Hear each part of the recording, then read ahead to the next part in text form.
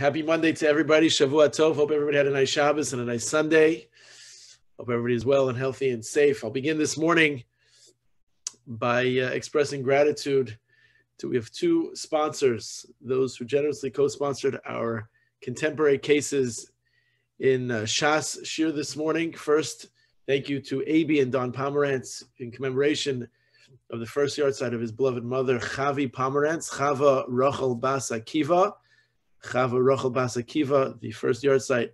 Her neshama should have an aliyah, and in the merit of learning together, it should be a merit as chus for your entire family. Thank you so much for your sponsorship. And likewise, it is co-sponsored as well by Avram Hillel and Chaya Reich, commemoration of the yahrzeit of her beloved father, Bernard Glickman Berleib Ben Chaim Pesach, and his beloved grandmother, Fanny Bulletin, Esther Freda Bas Rav Avram. Their neshama should have an aliyah as well. Thank you so much for your generous sponsorship. It should also likewise be a schus, a merit for your entire family. Okay, let's get going. So let's explore a fascinating case this morning. But by way of introducing this case, I want to start with a few psukim as a little bit of background. We know that within the space of a single pasuk, the Chumash, the Torah, twice refers to the night of the Seder as Leil Shimurim. What does Leil Shimurim literally mean? It means the night that is guarded. Now, there's a lot of interpretation of what it means that the night is guarded. It's a night that's guarded by HaKadosh Baruch Hu to take Bnei Yisrael out of Mitzrayim. This night remains to Hashem, a night that is guarded throughout the Daridaras, throughout the generations. That's from Exodus chapter 12, Pasuk 42, Mem Beis, from Parshas Bo. Now, there's a lot of different discussion from the Chachamim commentaries as to what, in fact, this pasuk means. What does it mean, Leil Shimurim, the night that is guarded? So let's begin first with Rashi. Rashi explains, and this is going to all set up the case that we're going to study together, that Leil Shimurim means, according to Rashi, that when it means that it's a night of anticipation, it's a night of waiting, it's a night of watchfulness. Why? Because what it means that HaKadosh Baruch Hu guarded and anticipated this night when he would fulfill, his guarded promise and take Bnei Yisrael out of Mitzrayim. 210 years were slaves and enslaved in Egypt. The brisbane of Misarim, the covenants of the parts that the pact that was forged between Avram Avinu and HaKadosh Baruch Hu, that it was true. We were going to have to descend into a land that was foreign to Mitzrayim, to Egypt. But now the promise to take us out, it was time for that promise to be fulfilled. So that's what Rashi explains when it means Leil Shimurim. It's anticipation. It's anticipation of and waiting for that situation whereby HaKadosh Baruch Hu's promise would be fulfilled. That's one idea. But we understand what that is, a night that is set aside. It wasn't just random, but it was set aside for a twofold redemption. Now, who is that redemption for? Other commentaries explain that there was a Geula, obviously for the nation, for Bnei Yisrael, for the people, but there's also a Geula for HaKadosh Baruch Hu. What does it mean? A Geula, redemption for HaKadosh Baruch Hu. And this is, some explain that this is what it means, Leil Shimurim. Leil Shimurim, it means that there's a double lashon. It's plural Shimur. It's not Leil Shimur. It's not one night of watch, but it's a night of watch, which is not now, but also the Doridoros. So we see that throughout the period of bondage of slavery, it's as if the divine presence was also enslaved. That's what the Yalkut Shimoni writes in his commentary on these psukim. Now, whenever it is that Bnei Yisrael, the Jewish people, are in exile, so the Shechina, Kaviyachal as well, went with them to exiles also. We understand that this is true from a variety of different sources, but the Yalkut is one of the more famous ones in the Medrash, which explains that Imo Anochi V'tzara means that when God feels our pain, when God feels our exile is not just that he sees it from afar, but he goes into exile as well. The fact that there's no Beis HaMikdash, the fact that the temple is in ruins, the fact that the temple was destroyed, the fact that we yearn for it to be rebuilt is in part our burning desire for us to take God out, if you will, of exile. His Shechina is in exile. Now, obviously, God is wherever he wants it to be, whenever he wants it to be. But suffice it to say, in our earthly understanding of what it means in exile, there's no Beis HaMikdash. There's no place for God's Shechina, his divine presence, to reside. And by us being redeemed, and by him being redeemed, so that's the dual language, the double plural language of Leil Shimurim. That's how the Yalkut is to be understood, specifically to Rashi. It's a night of redemption. It's a night of fulfilling a promise.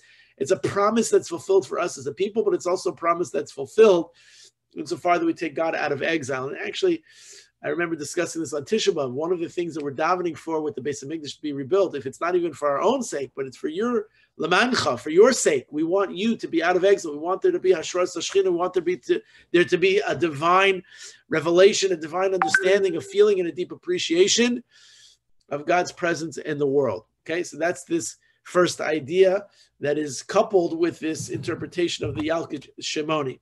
Others explain when it says Leil Shimurim, a night that's guarded, L'Dorodoros, it's a night that's reserved for the Geula Asida, which is the future redemption, which is what we're yearning for, it's what we want. It wasn't just the Geula Mitzrayim, the redemption from Egypt. Why is it that this word again, Shimurim, is repeated? Because on this night, in other times and other places, HaKadosh Baruch Hu did great things for the tzaddikim, great things for our people, just like what was done in Mitzrayim. And so we also daven, we pray that it should be that we should have a Geula Shlema, that Nisan, the Gemara tells us, the month of Nisan is the month of redemption. It's a nice, the month of salvation. And so therefore, just like the Jews were in Egypt were saved, so too from our current exile, it will come to a screeching halt as well. Then there's the opinion in the Shulchan Aruch and Aruch Chaim in chapter 481, where the explanation of Leil Shimura means it's a night on which there is protection from various and certain harmful elements. Now, what are those harmful elements? To get into that right now, but for this reason, the Shulchan Aruch says that, every night we say the Kriya Shema al Hamita, which means we say the entire totality of the 3 paragraphs of the Shema at night, which we should always do anyway after the Zman of Tzeitzei Kachavim, but the hour of halachic nightfall.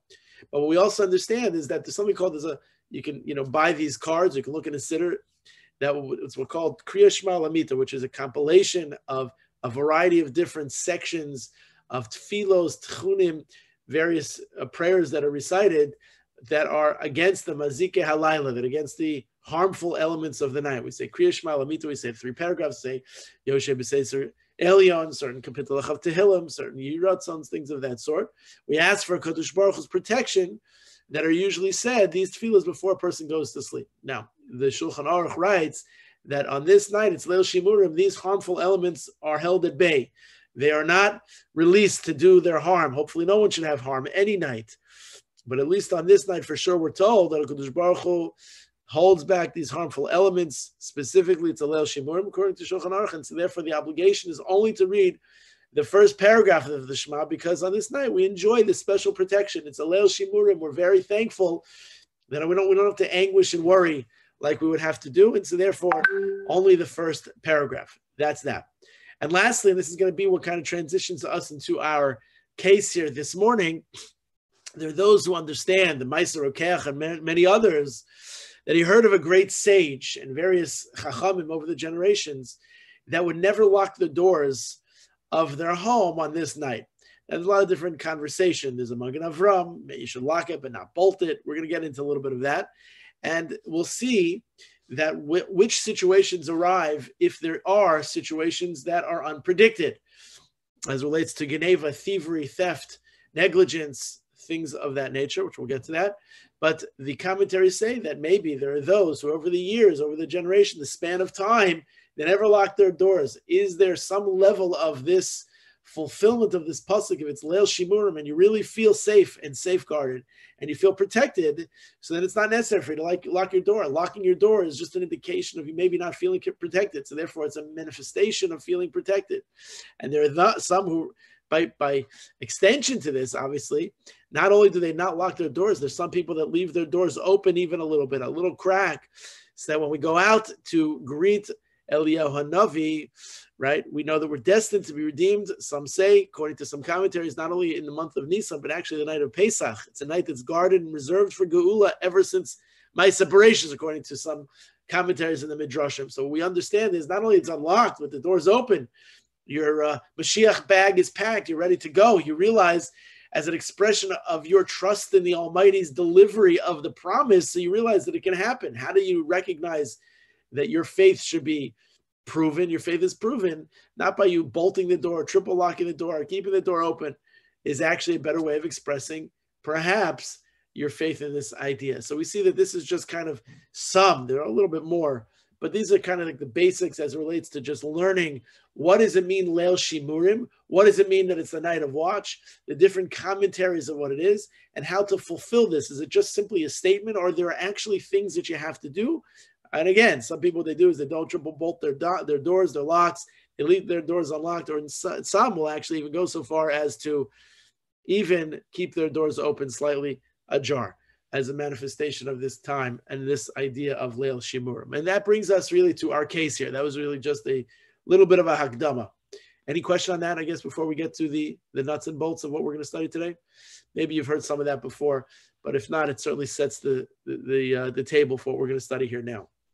So if you look at the source sheet that I had prepared for you, it's in the chat as well if you haven't seen it yet. It says as follows. We are understanding in Siman Shin Yud Aleph, and the case that is appropriate for the holiday of Pesach, which we're studying, we're learning together, is the following. This is a situation where a person alone, no beso b'leil haseder.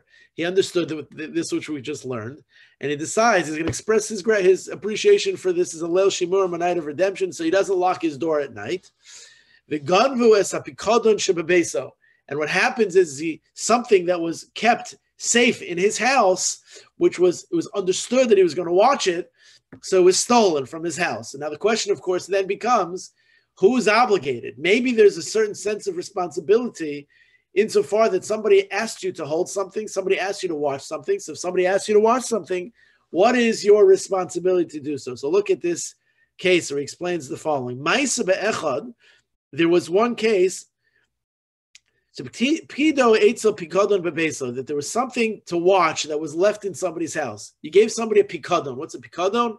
Some type of article, some type of chefza, some type of object, some type of anything that belonged to somebody else. And somebody says to you, do me a favor. Can you please keep this in your house as a favor? You're going to watch it for me. I'm going to keep it and I'll come retrieve it at a certain date, certain time. And it was left in somebody's house. V'haya shomer chinam. Now we know that there are different types of watchmen. A watchman there's someone called a shomer sachar. There's someone called a shomer chinam. What's a shomer sachar? Shomer sachar is very clear that I'm hiring you. I'm engaging in your services. I'm going to pay you for watching, for doing what I need you to do. So I'll pay X number of dollars over X number of time that's specified, identified, delineated. And so therefore I'm going to pay you for your services. That's a certain sense of responsibility that comes with shomer sachar. If I'm paying you, you have to follow through. But then the Gemara tells us there's something called a shomer chinam. What's a shomer chinam? A shomer chinam is that I'm doing it for free. Now, what are the differences between shomer sachar and shomer chinam? Of course, there are quite a number, but the most compelling distinction is whether or not a person is obligated in a situation where there's a certain act, such as geneva, where there's some type of aveda, something is lost or something is stolen, something is no longer in the place that it was originally left. So now, if it's a shomer chinam, so what do you want from me? I simply am doing you a favor. You can't hold me responsible. Did I take responsibility? Should I be held responsible? Shomer chinam tends to be a little bit of a lighter load of obligation because I'm simply doing you a favor. I'm paying you, obviously, then you should be held higher level of responsibility. But in this case, he was none other than a shomer chinam. Now, this fellow who was watching this article, this chefza for somebody, he understood this meiser keach, these sources that you keep your door open, and he doesn't lock his door. He didn't keep it totally, completely open ajar, but he kept his door unlocked. Kimavur b'magen avram, and this is, as I mentioned, there's a magen avram in Siman Tov Pei Aleph Sivkot and Beis Shekasav Hamaril, and in the writings of the magen avram, he writes and quotes the learning of the Maharil.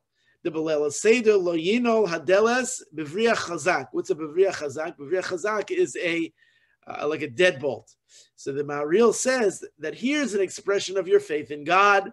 You have to know what Leil Seder is. You don't lock your door, Bedelis, your door, Bevriach Chazak. Now, we can be mashma from that. We can infer from that. Does it mean that it's only Bevriach Chazak, like a strong deadbolt? That's what you shouldn't do. What if you just want to stop lock your doors? Or do you have to really leave your doors open? Seems that he's talking about specifically a deadbolt. But the Magen Avram, suffice it to say, quotes this Maharil that says that on Pesach nights, you have got a lot of locks on your door. Don't do them all. Just do a basic little, that little knob switch that you're going to turn in a different direction from vertical, horizontal, however yours is set. And then you're going to lock the door. You don't need to put all the chains. You don't need to do all of the deadbolts, locking the door on a bivriya chazak in a strong way. What happens though? What happens? Lo and behold, just his luck. So he has holding something in his house on behalf of somebody else. That night, he leaves his door open. Maybe he left his door open completely. We'll see, is there a difference? Even if he just left it open, even if he locked it just lightly, but he didn't deadbolt it. But nonetheless, there were ganovim, there were thieves that came and they actually stole the article that was held in this person's house. So now the question is, is it so in P'tur Milishalim Kevon Shelo Pasha? Is it that we say, again, there's a difference between if a person is posheya. If a person's posheya, he was negligent. If a person's negligent, if a person should have been more careful, that's one set of laws. But if a person was an oines, a person was not a posheya, a person was not negligent, he was simply, he's a shomer chinam without any connection strings attached.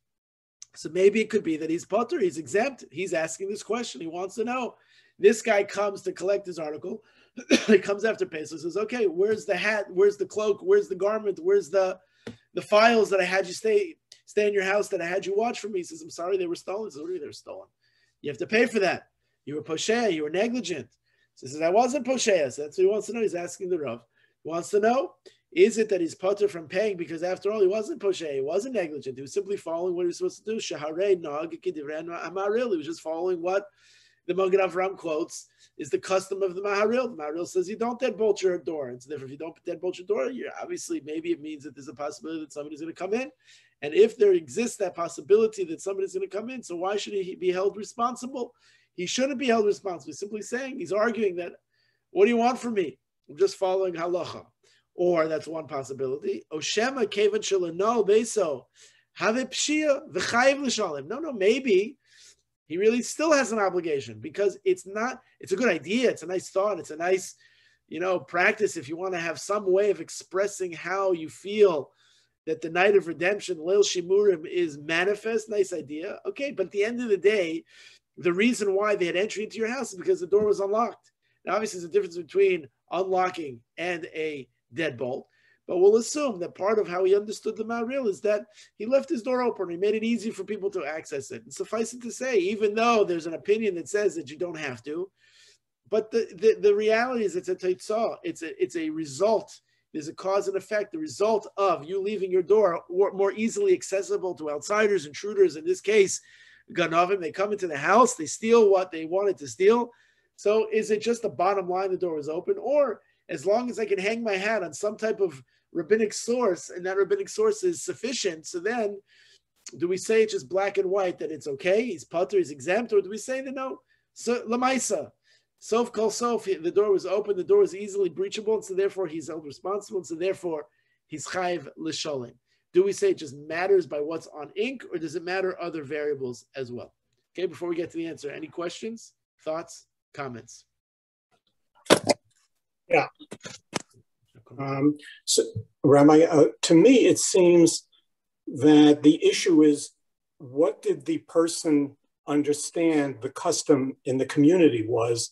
So, for example, if this opinion of the Maharal was accepted, everybody leaves their doors unbolted, and then that individual should know, okay, I'm leaving this object with you, and I understand. Or he was told specifically, by the way, it's my custom on Seder night to leave the door unbolted, then, that's one thing. But if there was no expectation that this person would be leaving the door unbolted, it's the same as if I lease a car from a finance company and they expect me to fulfill my obligations to maintain the car and to keep it safe and secure. So if I park in a parking lot and I leave all the doors and windows unlocked and the keys in the ignition, they can then come say to me, you're not keeping up your end of the bargain, you are negligent, and they would be right. So because that's really not the nahug, that's not the custom in our community of how you handle someone else's property. So I think what's important here is, what is the understanding of the individual who's leaving the property with this person? is this something that the whole community does? He should have known, or he was specifically told, by the way, not everybody does this, but this is what I'm going to do. I leave the doors unlocked. Are you okay with it? Right. And then like leave it up to him if then he decides I'm going forward with it anyway. Like you have to make everything very clear. It's like it's the small print in the contract. It's understood that you're not going to leave your doors open, the key in the ignition with a big sign, take a ride if you'd like at your discretion, and bring it back with no tires and, slashed leather seats. And then go back to the dealer and say, okay, here's your lease back. Here's your car back. The lease is terminated. Obviously, that goes without saying. But there are, I'm sure, other areas of those nuances that are delineated in the small print. This is the small print. I'll tell you what's interesting about that is that do we expect when there's some type of a law that I have an obligation to tell you something that maybe you should have on your own known? Like how well known is this, and how much maybe that doesn't matter? How much could that potentially matter? If somebody says, listen, we're arguing this case in a Beis Din. The guy says, listen, what do you want from me? I thought it was a well-known Magen Avram. I thought it was a well-known halacha. I thought it was just a definition of what the says Leil Shimurim. And even if you didn't know it, so maybe I shouldn't have an obligation to have told you. I have to tell you everything about, I mean, this can go into so many different areas here. Like what about, like whose responsibility is it? Is it the responsibility of the person whose home it is to tell this fellow all of the minhagim, the customs, the things that I do, and therefore you should make your decision? Or is it this person who should say, listen, this is very important to me, and I'm going to hope you're going to be extra careful, especially that maybe it's Leil Shimurim, and therefore it was like a regular Tuesday night, maybe not, but maybe because of the fact that there's a level of, knowing something about Leil Shimurim. I'm not sure. We're talking about that. I'm just thinking in many areas, let's take a shul, take a home. Somebody comes to, a school, now today there's nut-free environments now because, of the food allergies. Who is the onus of that responsibility on? Is it a responsibility that exists on the shoulders of the school, the administration, to in literature and functionally be sure to it that the place is safe so that the children who might potentially have a nut allergy do not become exposed to that, or not? Like who's responsible? Or is it the responsibility of the family? I was at a ball game but pre-COVID with a number of my siblings, and one of my two of my nieces and nephew have very severe peanut allergy. And it happens to be that there were a couple people, this is when people were sitting close to each other. So there was people, eating peanuts at a ball game. And, that's what you do at a ball game besides watch a ball game. And it's not like they were putting their trash, their waste in a nice little waste paper basket. They were throwing it on the floor, Kemosha Kosov, like I guess the minhag is in various stadiums. And all of a sudden, like that, everybody got all nervous, and they touched the seats, and they smelled the scent of it. So is the responsibility on the place? Is the responsibility on the person? That's one thought. The second thought is, we actually have this that relates very much to the time period we're in right now, not just the pre-Pesach time period we're in, but when we change the calendar, change the clock rather, in the calendar time of year where we find ourselves. So Shabbos now is later, according to the Zman. So now that introduces a whole set of laws as it relates to what does it mean early Shabbos? When do you make an early Shabbos? Can you make an early Shabbos? But here, obviously, we know the answer to those questions are all yes. But here's what's interesting. What happens if the entire community decides to make an early Shabbos? Can you decide to make a late Shabbos? And the answer is no. You have to be together with the community. There's a level of common understanding that there's a like-mindedness that has to be done. And there's a lot of different parts of that. Today, since there's not a universal accepted time when everybody accepts Shabbos, when it's past this, we change the clocks and we make it very late. So we give people an option. But I can tell you, it's not always so comfortable. It's not always so easy. There's a lot of different parts of that. So for example, this past Friday afternoon, I was in shul working, towards the later part of the afternoon. And I was actually still working on my Shabbos Agadol Drasha Shabbos after Friday afternoon. And I was planning on davening for a variety of different reasons in the later minyan, the Zman minyan. But at that point, when I left, so the early minyan had already started. So it's very uncomfortable here. I walk out of my office. The rabbi jumps into his car. I'm holding my, I jump in the car. I'm holding my computer. I'm waving to people are waving to me, so I wave back. I'm wondering not so much about the religious people that are inside the shul, but of course, what if there's one who's a little bit not so sure, first timer? What's the rabbi doing? Like he's driving on Shabbos, chas v'sholom. The guard, I'm wondering, like, Rabbi, he's like, I actually explained it to him because I wanted him to not think that there are services that are going on and I'm rabbi, not participating in the services. I took my tie off at that part of the day. And here I'm like, with that tie off, I'm holding my computer, I'm jumping my car and I'm waving to the people in shul, good Shabbos, good Shabbos. Like if you were like a fly on the wall and you didn't know what was happening, it's like, hold on, like what just happened here? Like there's some type of mega Eureka. So that obviously wasn't the case. So it's not too dissimilar when, obviously there are different cases, but there's a level of, at some point, a person's ability even to make an early Shabbos or a late Shabbos is compromised. That right is taken from them if there is a universally expected understanding, even in the world of Kabbalah Shabbos. So whether or not that applies to laws like this or minhagim like this, is it just minhagim? Again, obviously it is a minhag because you have a pasuk and chumash with different interpretations of what leil shimura means. We use these words, but we don't necessarily apply these words to practice. People have a practice. We open the door for shafar chamascha, Eliyahu, and Navi, but we don't necessarily leave it open. We obviously have different customs as it relates to deadbolting and things of that sort. I don't imagine that many of you leave your doors open, and if you lock your doors, I'm sure you lock them probably like you do throughout the course of the year. But it's an interesting question, like who would be poshea, who would be negligent? Is the negligence on the person who's the homeowner that's holding the pikadon, or is the negligence on the person who wants the article to be watched? I just want to be sure that the house that I'm eating at doesn't have nuts, doesn't have whatever allergies I'm allergic to. I want to make sure that the house that I'm going to, is it too unknown of a law? Is it too unfamiliar? Or are there too many different interpretations of what that means? Or does it matter where you live? What if I told you, listen, obviously the difference between the car example that you just gave of driving your car in an identified area that's like a hoodlumville, right? It's shchiach. It's recognized with common understanding that if you leave your doors open with the key in the ignition, you're not going to find your car again. But I'd be wondering and curious of what would happen if you did that in Boca Grove, or what if you did that in Estancia South. So because of the fact that it's not shchiach, there was a time, unfortunately, maybe some of you remember, that over the past number of years, there were thieveries that were happening in Boca Grove. I wouldn't call it shchiach, but it definitely wasn't comfortable. It was definitely recommended. I remember a statement went out to homeowners: they should lock your doors, don't keep your keys, because people were doing that behind the gate. They felt like your keys are unnecessary. You could actually leave your keys in the car. You can leave your doors unlocked. So who's poshea that? Is it because if you're behind the gate, you could say to the guard, "What are you doing your job?" You go to Boca Grove, say, well, "Do your job." What do you? Somebody called me up about 2 months ago. And they said, "Rabbi, somebody's coming to our house in Boca Grove. They're knocking on our door, and it's not right. Like, we have to stop it. Can I call this family and tell them not to knock on the door? Everybody deserves their privacy," which, by the way, I did, because I felt that this family and every family deserves their privacy. But I'll simultaneously tell you that I called this Boca Grove security also. I myself, because I have a relationship with them, I called Boca Grove security also, and I said, "Listen, I'm happy to call. I'm happy to help you, and please feel free to reach out anytime. But you got to do a better job of making sure that people who aren't supposed to be in there aren't in there. You got to really do it." So of course, the next 3 times that I came into Boca Grove, they put me through, if I tell you, they put me through the mill. "Let me see your ID and your passport and every document that I want to." I was like, "Come on, cut me a break. If you're going to call and make sure that," I kind of got busted.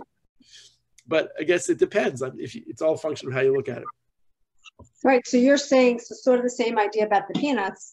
So was this guy supposed to say, "By the way, in this town, do we have to worry about being robbed in the middle of the night?"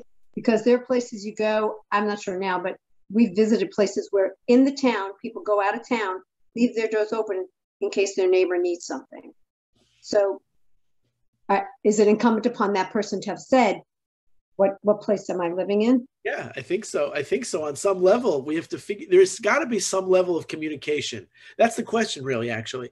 Does some level of communication become necessary to this conversation, insofar as that I expect you to know something, or you roll the dice as you roll the dice, especially if I'm a shomer chinam. A shomer chinam is a different category. I'm doing it I'm doing it out of the goodness of my heart. I'm being kind. I'm being generous. I'm being, free and willing to watch your article without charging you. So, okay, so like if things work out, good. If they don't work out, all right. I didn't mean for that to happen. If they stole your car in front of my house, I say, keep an eye on that rabbi. I'm like, sure, no problem. I come back. Hey, where's my car? I don't know. I was in my office learning. I don't know. So that you're responsible. You're poshea. So are you considered negligent? Is it understood, or do you have to be very, very clear? Now, obviously, in a given ideal world, everything's clear. Lots of times when you have mediation or arbitration or legalities of confrontation, right? Machlokes between people, it's because things just were not spelled out. Things were not clear. Expectations were for one party A, whereas for party B, there was something else. And you get into a lot of different problems. Obviously, the more that's clarified, the more that's necessary to be clarified, clearly can help avoid this situation. The question, though, is, al pi halacha, what's obligated? This happens. There's a geneva in the house. The article was lost. Who's held responsible? What do you do? So that's what we're going to discover with some of these parts, and these questions are very essential because they're actually very practical, really very practical, and there's status changes. Not just if you're on social media, you have a status change, but you could be living in a place, a subdivision like Boca Grove, and in one instance it's not shchiach, and in another instance it is shchiach, right? Which means in one area, in one instance, in one time, in one tkufa, it is very common for there to be thieveries, and in one area they got it under control, and you'll let your guard down a little bit. That's like just the way of the world. How much of the up to the times do you have to be to change your course? Okay, that's where we're set up. So listen to this, and this is a very interesting distinction because actually in some way we'll see that both avenues are true, but we'll see what that means. Okay, so now we're on the next page. So She'ela Zu, so he asked, this question was brought to Rabbi Elyashiv, amongst the others as well. So he explains the following. This is a great answer. He says, who might say that? But it's a meaningful answer. He says, Divrei HaMaharil. You have to know, when you think about this Maharil, it's not like you have different halachas in Shulchan Aruch, right? You have different halachas in Shulchan Aruch, which are what we're going to call them like baseline halachas. The Shemon Esrei, the Shema, keeping kosher, basic interactive tefillin, tzitzis, mezuzah, Shabbos. Those are the basics. Then there's certain mitzvos, halachos, which are minhagim, but then he calls them, these are inyanim ramim v'nisgavim. What does ramim v'nisgavim mean? It means they're like on a lofty level. They're very high. That they're achievable to a person who wants to achieve them. But we wonder, are these halachos, are these hanhagim, are these practices that everybody's expected to do? Or are these practices that if you can reach them, go for it. But if you can't reach it, okay, so we're not going to hold you responsible. Now, I'll tell you what comes to mind. During the Aser Simei Tshuva, for example, there's one halacha in Shulchan Aruch about Aser Simei Tshuva. What's that halacha? And that's not eating pas palter. Pas palter is bread that is manufactured by a non-Jew, an Einu Yehudi. You have to eat pas Yisrael during the Aser Simei Tshuva. Now, Mr. Bruce says, one second, I don't think that most people are going to keep that after the Aser Simei Tshuva. It doesn't matter. It's a very important time to elevate yourself. And even if it is that you're not going to do it after, it's a minhag in class. It's a very strong minhag. It's a high level. Everybody recognizes, even the Mishnah Berurah recognizes a very high level. And even though there's some people that only eat pas Yisrael throughout the course of the year, most people don't. Most people will go to Winn-Dixie Publix and eat a Freehofer's sliced bread or whatever the brand is that has a kosher symbol on it, but it's not manufactured by a Yehudi. It's manufactured by an Einu Yehudi. So, okay, that's a high level, but it's very temporary. It's very circumstance. Is this in this category? No. So it says the Rabbi Elyashiv in this response, in this tshuva, in this halachic quandary, says you should know that this level of the Maharil, if these are the category of Ramim, Nisgavim, these are high levels.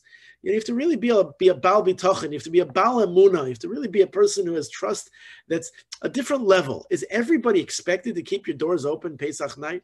Okay, maybe it's a nice idea. Maybe it's a goal to yearn for, to strive for, to want to achieve one day. You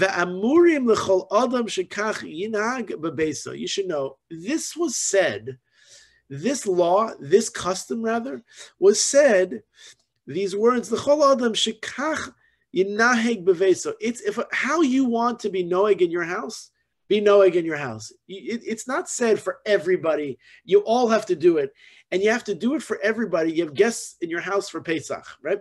So there's something that changes if you have guests in your house for Pesach. a lot of things change. For example, maybe when nobody's in your house for Yontif, you're going to walk around the dining room, the living room wearing your pajamas, for example. You might not be dressed for the occasion. If you have your brother-in-law and your sister-in-law, your nieces and nephews, and even if you have friends, extended relatives, you're going to maybe not put your night attire on before you go into your bedroom. That's one example of many. You're not going to you're going to have your food out in a different way. You're going to have, when you have guests in your house. So it might not be that it's different. Just because you want to take on a certain stringency, a certain chumrah, a certain add-on, that's good for you. And that's how he explains what this Maharil is coming to say. You want to keep your door open? Fine. That's you.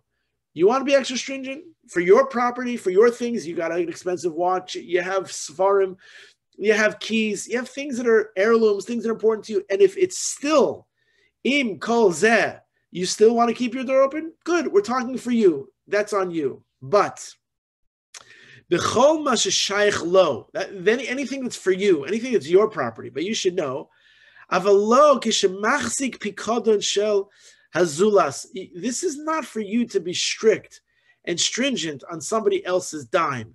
Stringency, actually I gave an example of one of the examples of my Shabbos Agol Drosha last night, was the story of the Berditchever, where the Berditchever was unable to bake his matzos 1 year because he was ill, and his Hasidim said, tell us, Rebbe, what area are you stringent? What are you strict? Because we'll be strict like you're strict.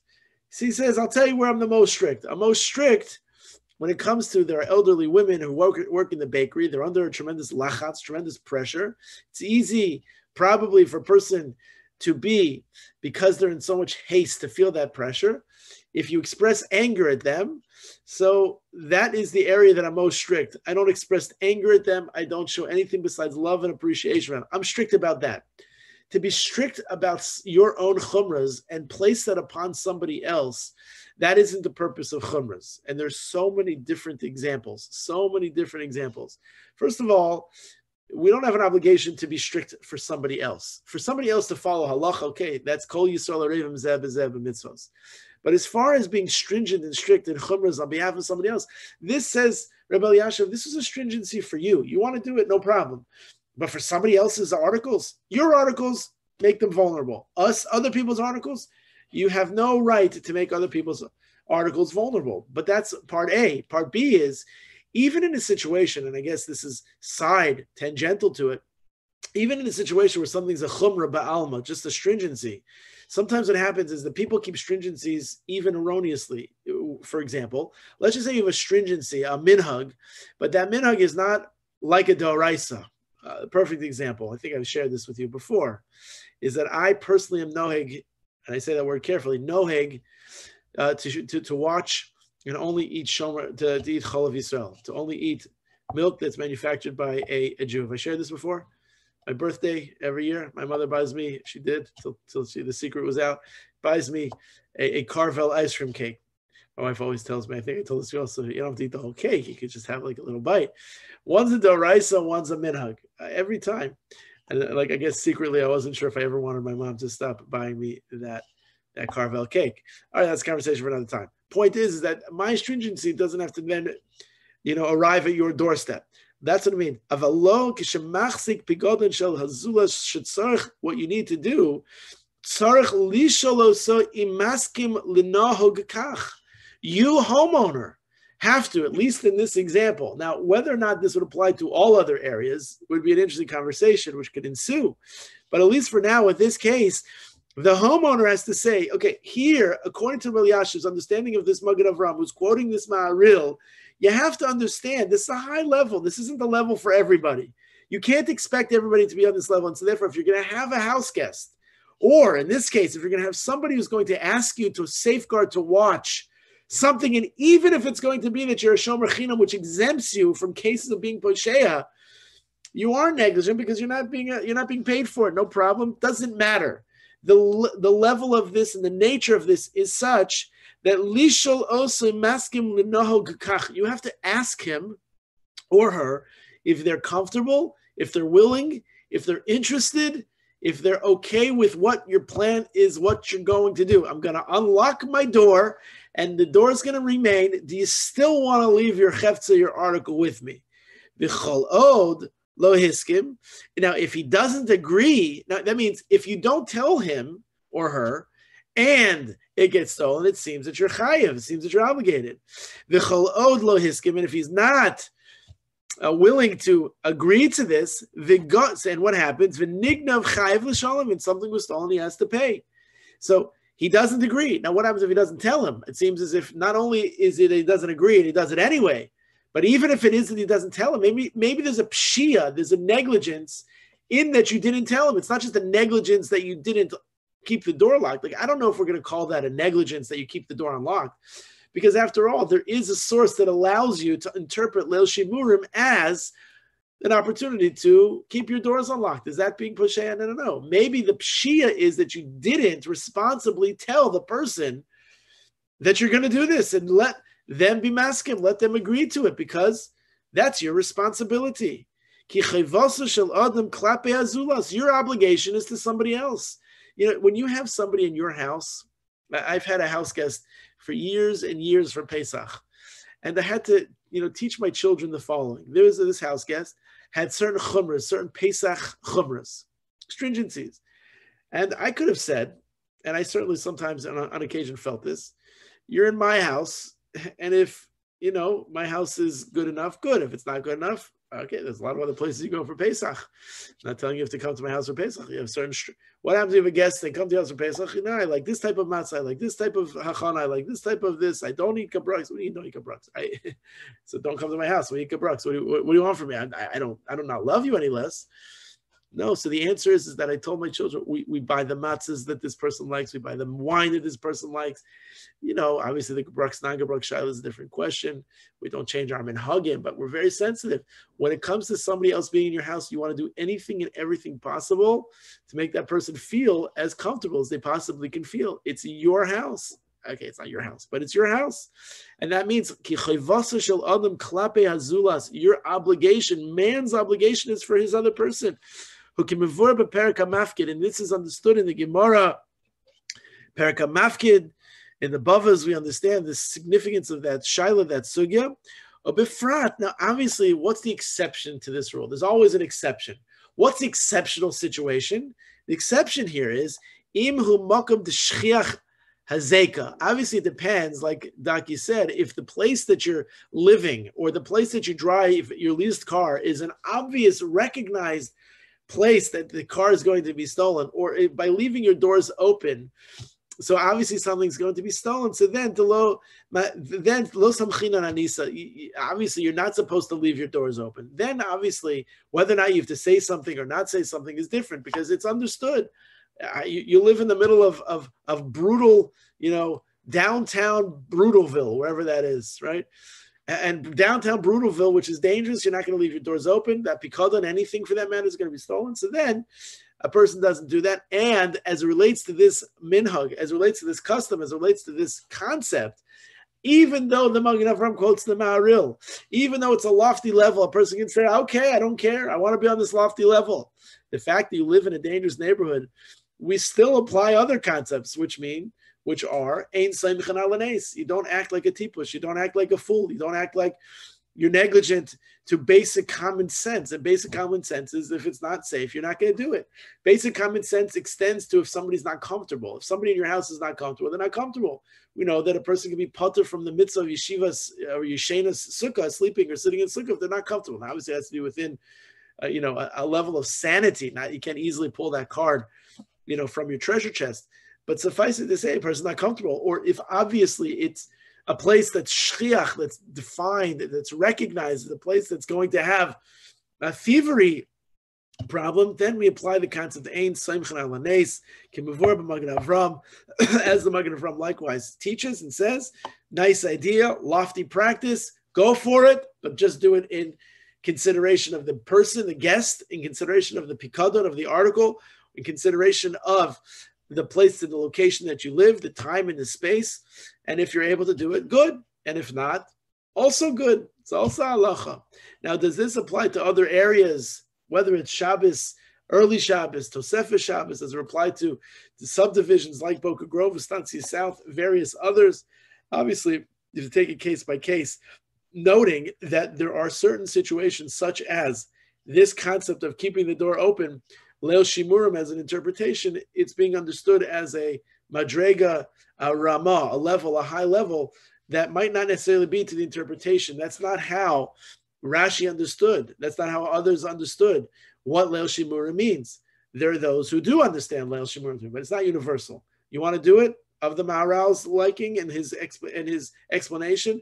Givaldik, it's great. It's certainly a level to achieve and a level to try to aspire. You want to be a Baal Bitachon, a Baal Emunah, that you trust God, that you'll leave your doors open, but you can't be a fool. You can't do it in a sense of irresponsible negligence, and obviously that would be a differing conclusion, a difference of whether or not one's chayiv or one's patur. So in this case, the conclusion of this story is that if he didn't say anything, it'd be chayiv. If he did say something and then it was stolen, then it would be that he's patur, because that was a custom that the fellow agreed to, and therefore different from in a situation where he was a shomer sachar, and even though he agreed to it, if he agreed to it and it was still stolen, he's still chayiv. In this case, if he agrees to it and it's stolen, he's patur because he's a shomer chinam. He's a watchman who's willing to do it without cost, without charging.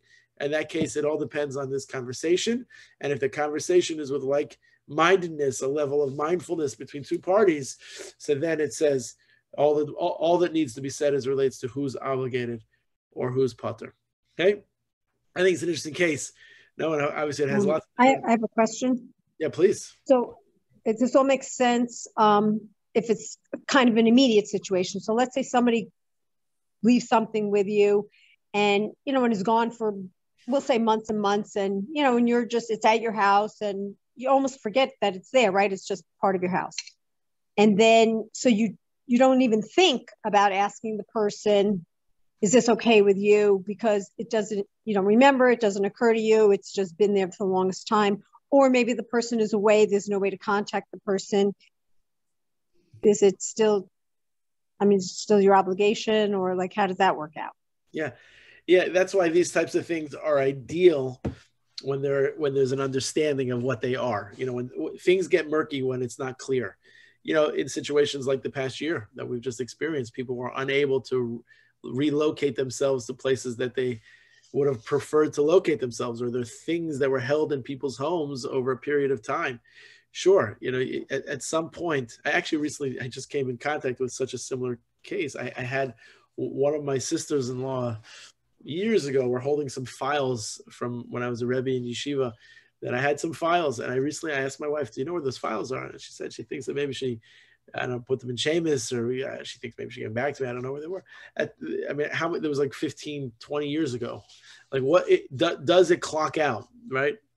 Is there something called a statute of limitation vis-a-vis how much a person can do it? The answer is sometimes, I guess, on some level, but not necessarily. If that person is expecting you, there are no terms of your being a shomer chinam unless you identify terms. And therefore, if it's left in your possession, you have to really try to be as clear and as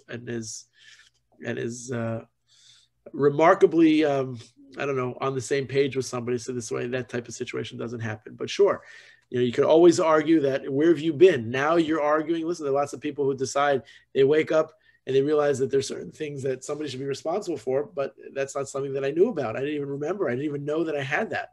At some point, what plays into that conversation, Carol, it's a good question, is something called the halachic status of being miyayesh. What's miyayesh? Miyayesh means I've given up all hope for it.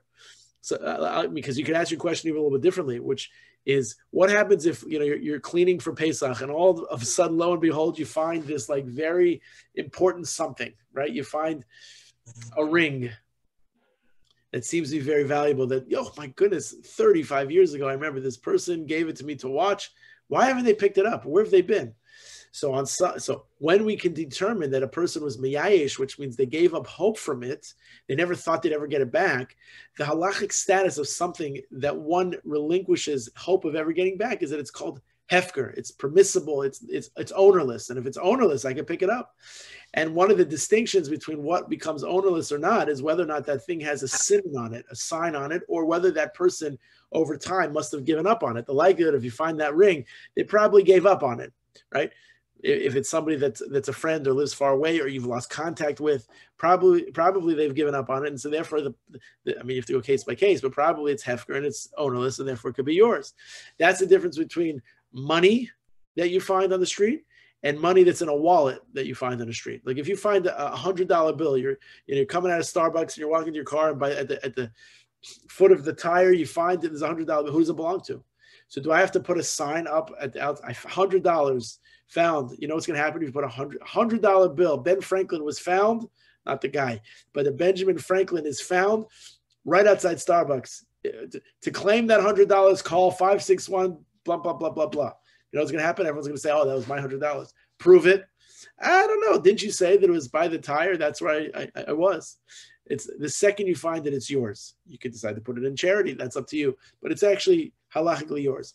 If you find a money clip, you find a wallet, and there's money, so then there's a simon, there's an identifier that changes the status, and then you'll say, okay, money was found, and you'll say, they'll call, here's the with certain simanim, with certain signs, and here's the number to call, and if they can identify the signs, because there's no other way for them to have known, it's a clip that has the initials RKG on it, and then you must be Rabbi Kenny Greenberg, and therefore here is your money clip. So that makes a big difference. So yeah, it is dependent on time, and it does depend on the nature of it. It does depend on relationship, and it does depend on whether or not you were hired to do it or whether or not you were only interested in doing it for free. But good question.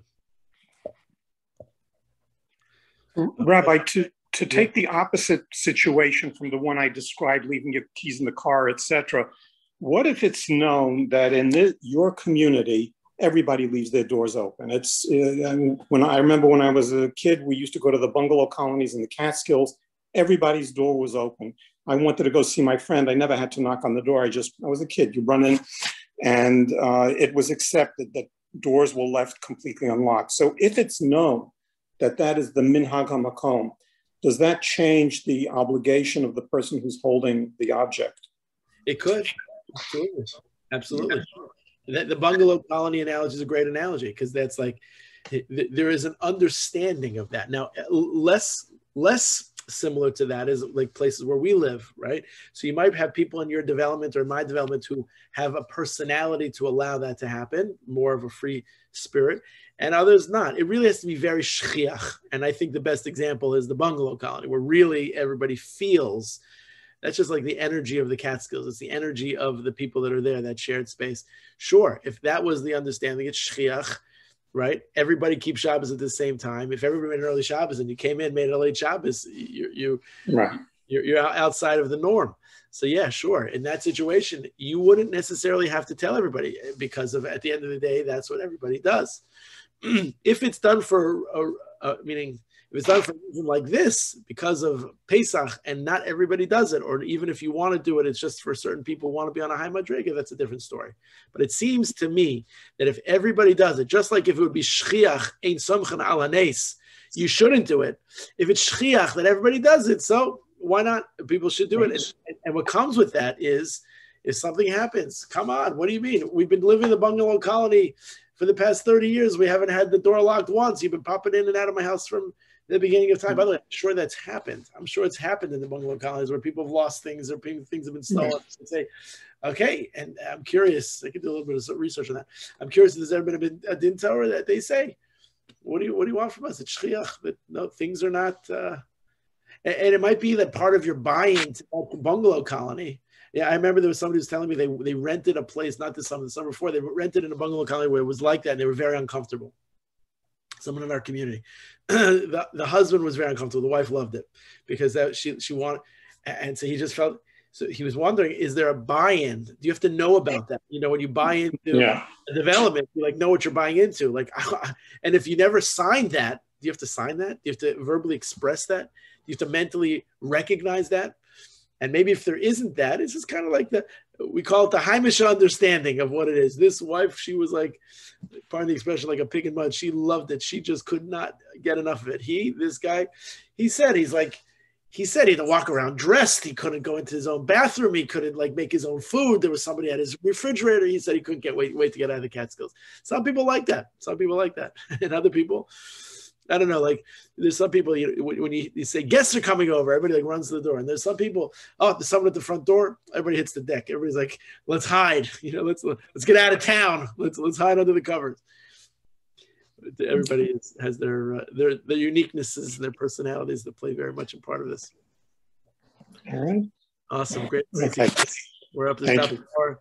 Thank you both. Thank you all. Thank you to our generous sponsors. Love this Monday morning, sacred time. Together. Hope this week preparing for Pesach is smooth and easy. And most importantly, I hope it's very meaningful. Stay safe, stay healthy, stay well. Thank you guys. Thank you so much for joining. Thank you very much, Rabbi. Bye. Thank you.